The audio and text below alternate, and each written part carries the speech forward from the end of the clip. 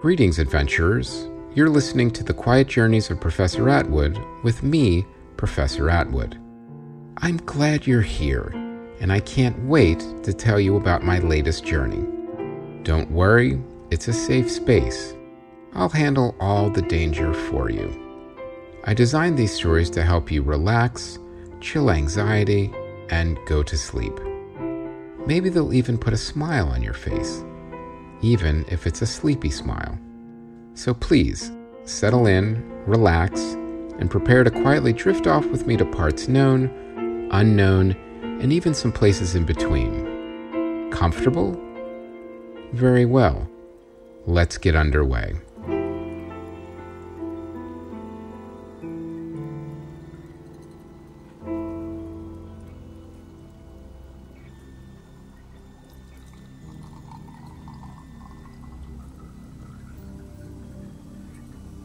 Good evening, adventurers. I hope you're doing well. As you remember, we were all set to watch my friend Benny and Alice get married on his secret vacation island over the holidays when things took a bit of a turn.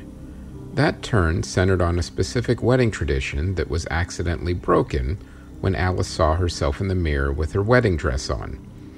Luckily, there was an out, and she needed one more accessory to counteract the supposed bad luck. Unfortunately, she was fresh out, so we needed to find one ASAP so the wedding could transpire as planned. I felt bad for both of them, but especially for Benny, as I'm sure he was feeling a bit helpless back in his Cape Cod home on his secret vacation island, as his fiancée Alice would not let him come along on this adventure, as she wanted everything to be a surprise at the wedding. A wedding that was dependent upon our success. So he was probably feeling a bit anxious right now, and I pictured him playing his washboard very earnestly to reduce stress.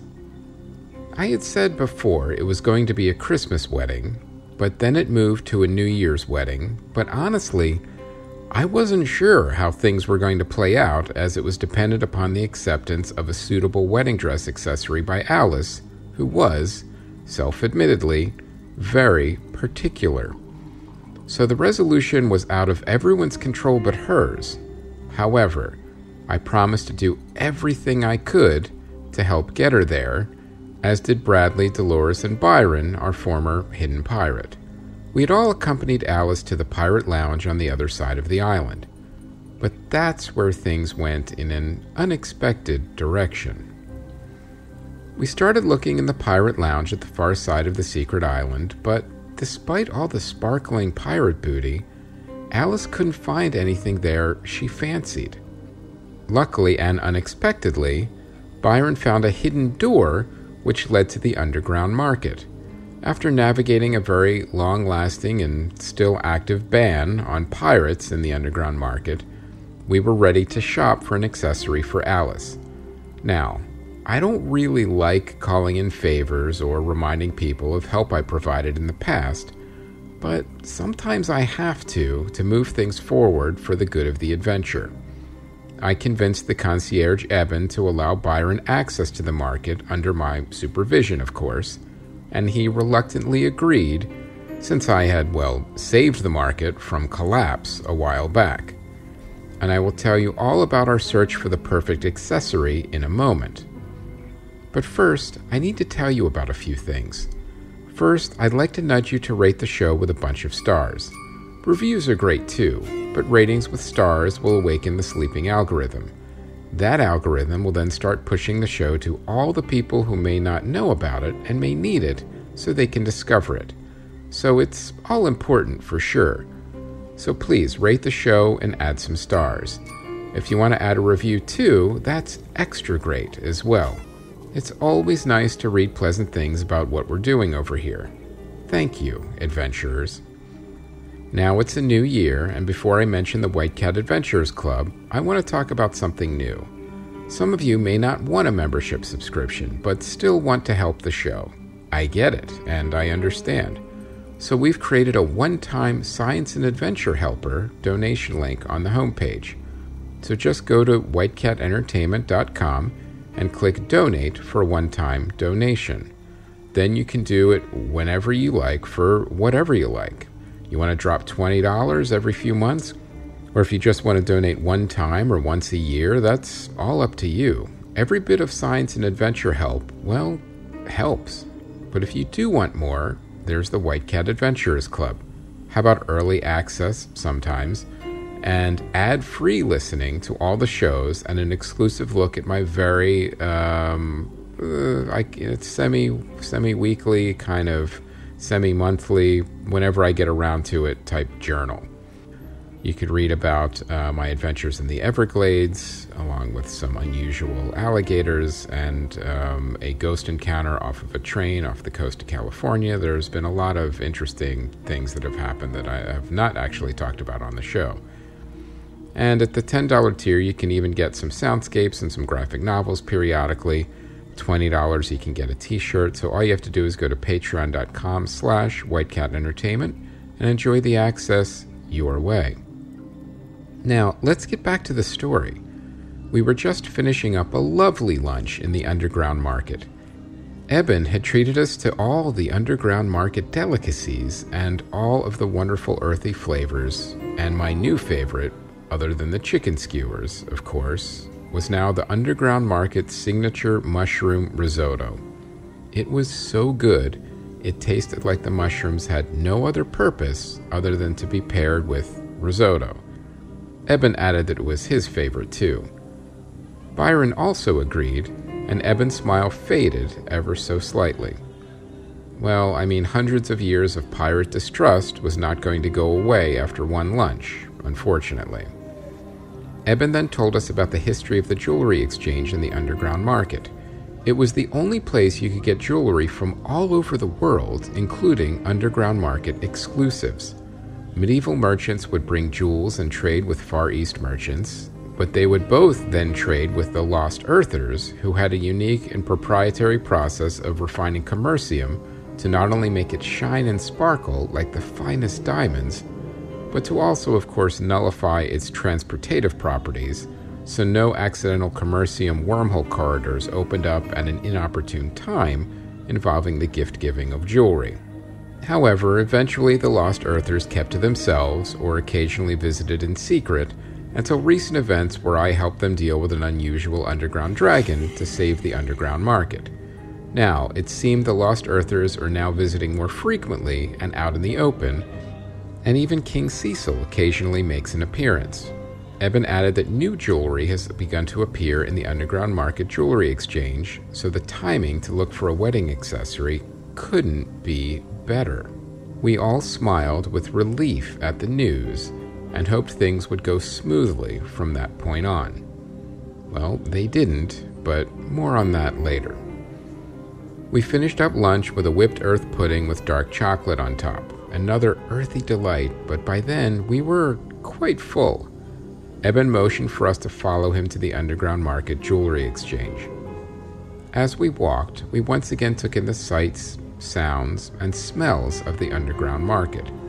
Customers haggled with stall owners, well, just for fun, as there was a haggling optional policy in the underground market. Customers shopped for everything from clothing to delicious food to unique toys to rare edition books. It was the first time there for the others, and I smiled as I saw them take another look around as eager and excited patrons milled about the stalls manned by joyful sellers. I once again marveled at the ornate and magnificent architecture. There was marble and carved stone, mosaics, and of course, fountains populating the streets and corridors. Now, the streets were some kind of high-end cobblestone in intricate patterns, with subtle color guides integrated into those patterns. That was to guide patrons to the stalls they were looking for. Eben explained to the others that each color meant something different, like green for food, blue for household items, and yellow for toys. Bioluminescent moss was everywhere on the walls and ceiling, with the mirrors shifting and positioning themselves to keep the market warm and well lit. Everything was designed to be soft and comforting, to make the shopping experience as pleasant and welcoming as possible. We soon passed the autonomous toy soldier booth, which brought back memories of the brave toy soldier who faced the underground dragon on my behalf. I stopped for a moment and purchased another one, as I was quite impressed with the technology, and the last one never quite made it to Bradley, since sadly it didn't survive the dragon encounter. Okay, that's not entirely true. I purchased it because I wanted to play with it as well, so I thought about it and then I ended up buying two of them, and they introduced themselves to each other as I purchased them and put them in my backpack. We were approaching the jewelry exchange, and it made me think of jewelry and its history. Jewelry consists of decorative items worn for personal adornment, such as brooches, rings, necklaces, earrings, pendants, bracelets, and cufflinks. Jewelry may be attached to the body or the clothes. From a Western perspective, the term is restricted to durable ornaments, excluding flowers, for example, and food. But, that's a whole other story about an undiscovered tribe living deep in the rainforest that had a thing for plantains. It was a sign of status, and the more plantains you wore, the more respected you were in the tribe. Not unexpectedly, this led to a black market of plantain jewelry, and many desperate members of the tribe were duped into trading food and livestock for fool's plantains, which were really just bananas. Anyway, it was a mess. Finally, they got things sorted and just agreed to all wear uncut rubies and emeralds, which seemed to be abundant for some reason where they lived. But no one knows what happened to the tribe after that. One theory has it that they cashed in and moved on, but no one is certain, as they didn't really leave a note, and no one could find the tribe, or the rubies or emeralds, again. Anyway, for many centuries, metal, such as gold, often combined with gemstones, has been the normal material for jewelry, but other materials such as glass, shells, and other plant materials may be used. Jewelry is actually one of the oldest types of archaeological artifacts, with 100,000-year-old beads made from nacreous shells thought to be the oldest known jewelry. The basic forms of jewelry vary between cultures but are often extremely long-lived. In European cultures, the most common forms of jewelry have persisted since ancient times, while other forms, such as adornments for the nose or ankle, important in other cultures, are much less common. Jewelry may be made from a wide range of materials. Gemstones and similar materials such as amber and coral, precious metals, beads, and shells have been widely used, and enamel has often been important. In most cultures, jewelry can be understood as a status symbol for its material properties, its patterns, or for meaningful symbols. Jewelry has been made to adorn nearly every body part, and I won't elaborate on that. Interestingly, regardless of where it's worn, in modern European culture, the amount worn by adult males is relatively low compared with other cultures and other periods in European culture. The word jewelry itself is derived from the word jewel, which was anglicized from the Old French jewel, and beyond that to the Latin word giocale, meaning plaything. In French and a few other European languages, the equivalent term, jewellery, may also cover decorated metalwork in precious metals such as objets d'art and church items, not just objects worn on the person. Humans have used jewelry for a number of different reasons. Functionally, generally to fix clothing or keep hair in place, as a marker of social status and personal status, as with a wedding ring, as a signifier of some form of affiliation, whether ethnic, religious, or social, to provide talismanic protection in the form of amulets, as an artistic display, as a carrier or symbol of personal meaning such as love, mourning, or a personal milestone, or of course, luck. It's also considered a good investment. And the last reason, superstition, although I'm not sure why that needed a separate entry from talismanic protection, but, so be it. Most cultures, at some point, had a practice of keeping large amounts of wealth stored in the form of jewelry. Numerous cultures store wedding dowries in the form of jewelry or make jewelry as a means to store or display coins. Alternatively, jewelry has been used as a currency or as trade goods. Many items of jewelry, such as brooches and buckles, originated as purely functional items but evolved into decorative items as their functional requirement diminished. Eben enthusiastically brought us to the various jewelry stalls, eager and proud to show off all the variations of jewelry and settings available in the underground market. We were just blown away at the variety of the styles, sizes, and pieces of jewelry available. Now, I'm not normally a jewelry person, but there was a pendant in the form of a water molecule that did catch my eye. Eben said the underground market was the only place in the world offering sterling silver that didn't discolor immediately after wearing it, which was impressive. There was everything from diamond earrings to a full emerald tiara, and a couple of the more ostentatious pieces were displayed on a full-size mannequin with everything from a ruby mask to sapphire armbands. Now, at this point, I had to ask, what about theft? With all these incredibly valuable pieces just out in the open, wasn't that a problem? Eben smiled, though he did awkwardly glance at Byron for a moment. He said there were numerous reasons theft was not a problem. The first being that the underground market was a privilege, and most people entering here understood that and adhered to the honor system. The most obvious reason was the ban on pirates. But the third was the most interesting. It turned out the commercium had the ability to mark purchases as well as people coming in and out of the respective commercium tunnel conduits. When a purchase was made, the commercium authorized the purchase to leave with the customer. So if something was stolen, it could never leave the market. I was very curious as to how this was established, but Eben then smiled and said it was proprietary knowledge and he wasn't authorized to speak any more about it. I said I understood, and I felt Eben's reluctance to discuss their proprietary commercium marking security system was perhaps in part due to Byron's presence. As I said before, that wasn't going to get smoothed over in one visit. Still, Eben allowed Byron to be there under my supervision, and I suppose that was a start. I also noticed Byron didn't seem to mind the suspicion, even when Dolores was keeping a close eye on him as we searched for Captain Kidd's treasure a while back. I suppose it came with the territory. Unfortunately, Alice was still not finding anything she liked, so the search continued. Eben introduced us to a whole section of the underground market jewelry exchange just featuring beads.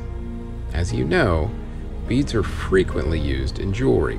These may be made of glass, gemstones, metal, wood, shells, clay, and polymer clay.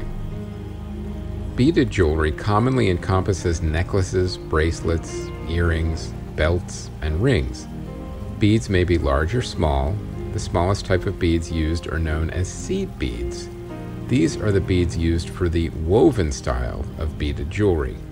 Seed beads are also used in an embroidery technique where they are sewn into fabric backings to create broad collar neck pieces and beaded bracelets.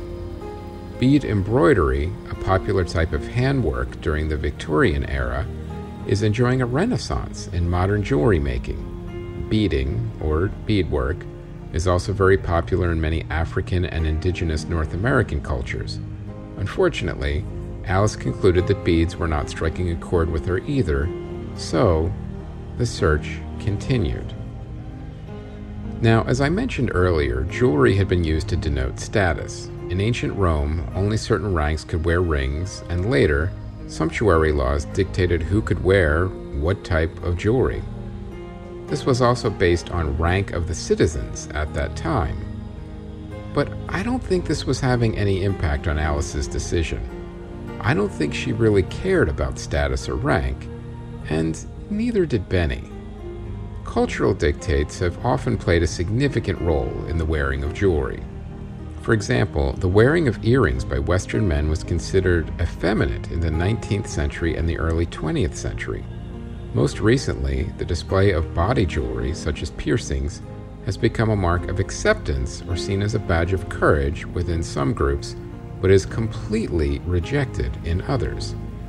Likewise, hip-hop culture has popularized the slang term bling, or bling bling, depending on how much of it there is, which refers to an ostentatious display of jewelry by men or women.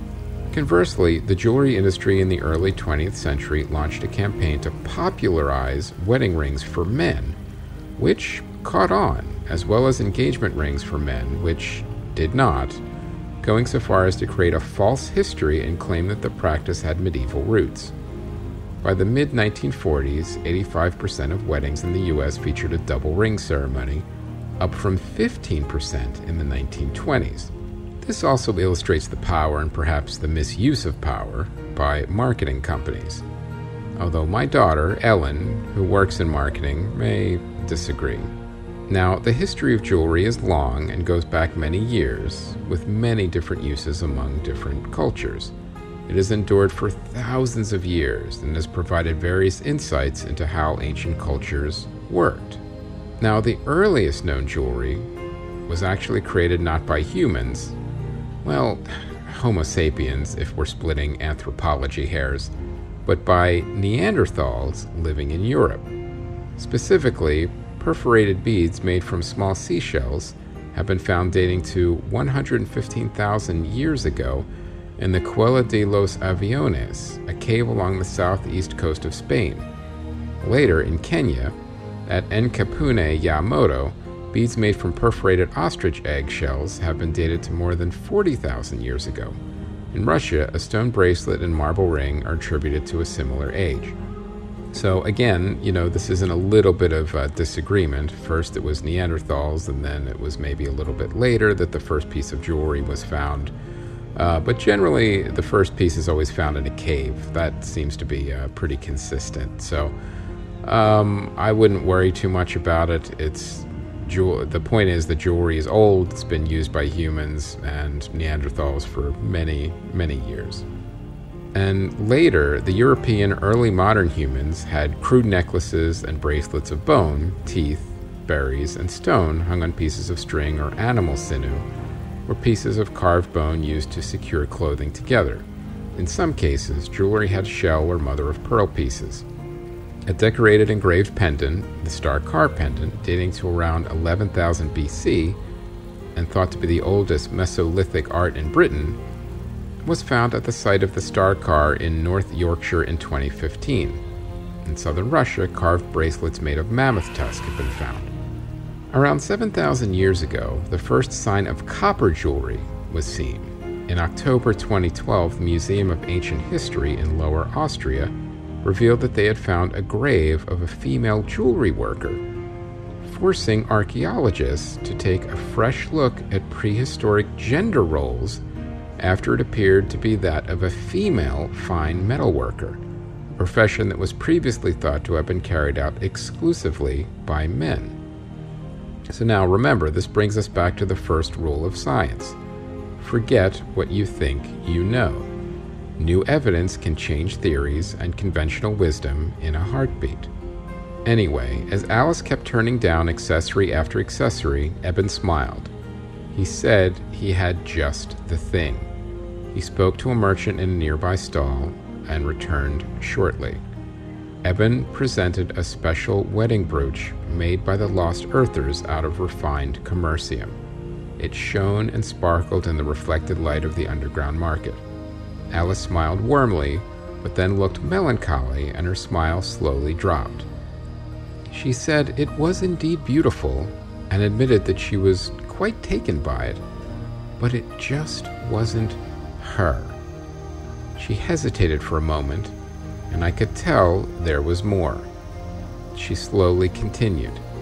She added that the perfect accessory should be beautiful, but more importantly, it had to reflect her and her marriage to Benny as well. And that was the crux of it. It had little to do with how beautiful the accessory was or how expensive. It had to be a personal purchase, and it had to have a personal meaning to her and Benny, something that had significant meaning to her, Benny, and their new life together. That was a lot of boxes to check. Over the next few hours, Eben and the Underground Market jewelry exchange merchants continued to show Alice all kinds of jewelry, from necklaces to bangles, all more exotic than the next, with precious stones featuring diamonds, rubies, emeralds, and everything in between. Unfortunately, it just wasn't working. As beautiful and exotic as all the jewelry was, Alice still could not find anything that spoke to her. Nothing felt personal enough.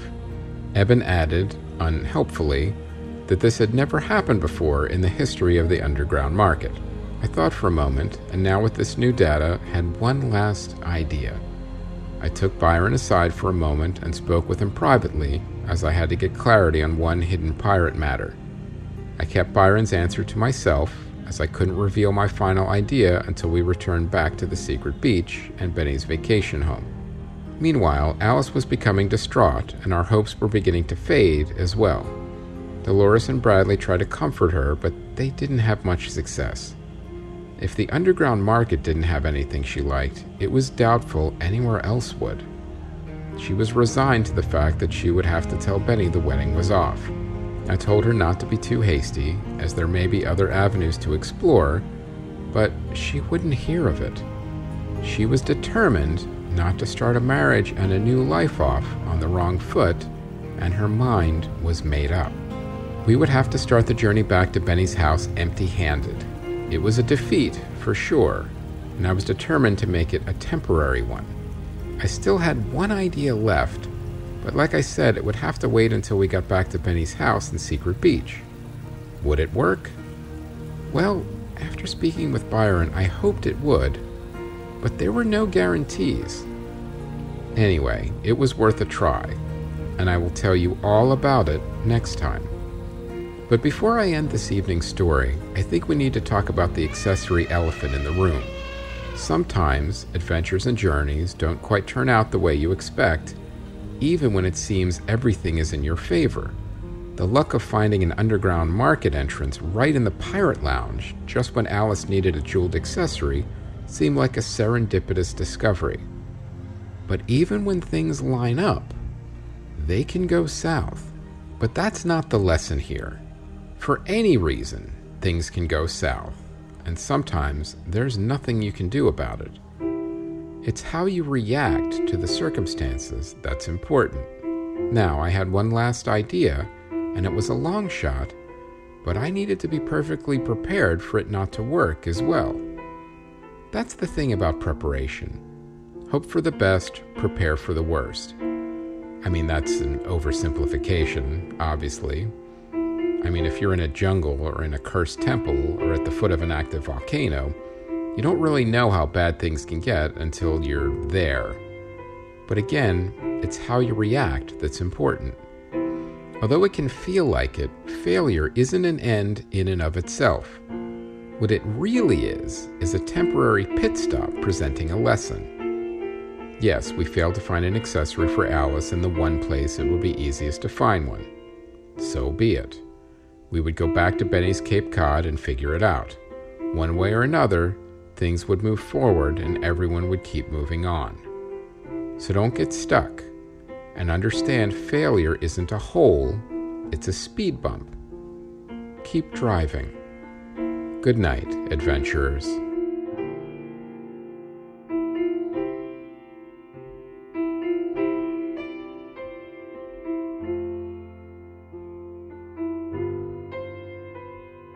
The Quiet Journeys of Professor Atwood was created, written, and performed by Chris Mancini and produced by White Cat Entertainment. It is a work of fiction. Maybe. Music and sound design by Ron Tansky at rontanskymusic.com. For more info and merchandise, including t-shirts, mugs, and blankets, go to whitecatentertainment.com.